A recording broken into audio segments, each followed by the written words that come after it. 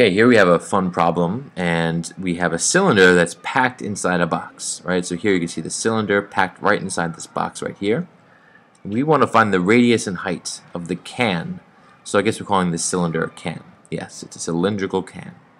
So what's the radius and what's the height of the can? Then we want to find the volume of the empty space between the can and the box. So you put this, if you put a circle inside a rectangular prism or a cylinder inside a rectangular prism, there's going to be these little gaps of space here, right on each side. And what we want to do in this case is find the volume of those gaps. So those gaps, they extend all the way down here to the bottom on every side. What's the volume of that area, of that space? And then in C, we'll find the ratio of the volume of the can to the volume of the box. And then D, make up a similar example with a can and a box of different sizes. What is the ratio of the volume of your can to the volume of your box? And how does this compare to this problem? So we have a couple of things going on.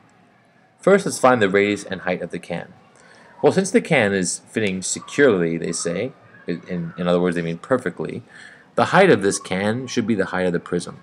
So it's also 10, right? So the height's 10.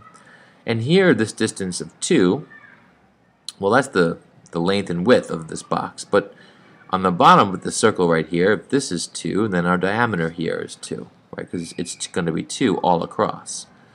So our diameter is 2, but we want to find the radius, and diameter, right, divided by 2 is our radius. So we use our diameter of 2 divided by 2, and we get our radius is equal to 1. So we have a height of 10 and a radius of 1. Let me just fix the order here. So 1 is equal to the radius, and 10 is equal to the height. That's part A.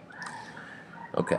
What is the volume of the empty space between the can and the box? Well, this is a classic kind of problem. So first we should find the volume of the box, which is going to be 2 times 10 times 2, right? Length times width times height. And that's going to give us, well, like 20 times 2, it's 40 cubic centimeters. And this is the volume of our box. Here, I guess the box is holding our can. And then we want to find the volume of the cylinder. Well, the volume of the cylinder is going to be equal to the radius squared, which is 1 squared, or 1, times pi times the height. So 1 times pi is pi. Times the height of 10 is 10 times pi, or 10 pi.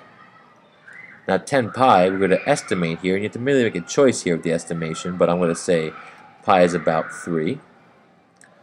So the volume of the cylinder is about 30 cubic centimeters. So it's less, right? And that makes sense because the cylinder fits inside the box.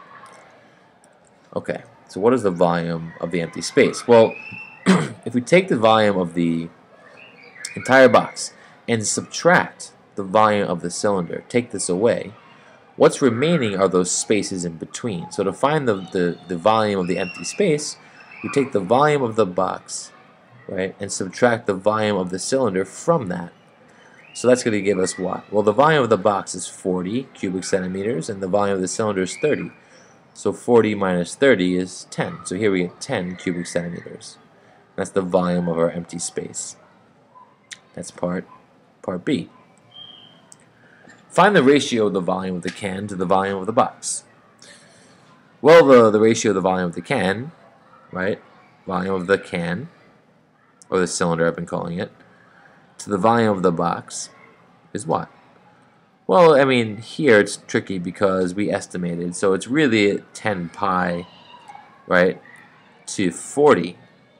That's the ratio. We estimated it as 30 to 40, but I think we might be better off sticking with this. So what do I multiply the cylinder by to get the, or excuse me, what's the relationship here? Well, it's really almost a 3 to 4 relationship, almost. And they want us to test out other examples to see how that compares to this ratio. So what I might do is just quickly sketch it out. And let me just do a clean copy here. Okay, so what if I change this a little bit? So it was 4, and this was not 10, but 20. Well, now what will happen? On the inner cylinder here, or the can, the radius is now 2, right? It's half of this diameter. And the height is 20. So the volume of the can, or the cylinder, or whatever we call it, is going to be 4 pi times 20, right? Or radius squared times pi times 20, and that's 80 pi. But what will the volume of the box equal here? This is the volume of our can. Well, the volume of the box is going to be 4 times 20 times 4. We're multiplying all those dimensions there. So the volume of the box, length times width times height, is basically 16 times 20, right? 4 times 4 times 20. If we calculate this on our calculator, 16 times 20, we get 320. Okay, so now our new ratio is 80 pi, right, to 320. And before we had a 3 to 4 ratio. Well, what's 80 pi? It's about what? Well, 3 times 8 is 24, so it's about 240 to 320. Now, if we reduce this, divide both sides by 80. If I divide 240 by 80 to reduce, just like I would in a fraction, I could think of it like this: 240 over 320. Well, 240 divided by 80 is 3, and 320 divided by the same amount divided by 80 is 4. So we still get this 3 to 4 ratio, this approximation. But still, there's more to it, because really, it's not 3 to 4. It's not in both cases. In both cases, here it's 80 pi to 320, and before it was 10 pi, right? Before it was 10 pi to 40. So there's another connection here you can look at in terms of pi. What's happening? Well, here, look at these ratios. Well, really, this is a ratio here, and we can reduce it even further, right? 10 pi to 40. Divide both sides by 10, and we get pi, right, to 4. And this ratio really is at the heart of the relationship, although it's very close to 3 to 4. It's really pi to 4. It's not identical.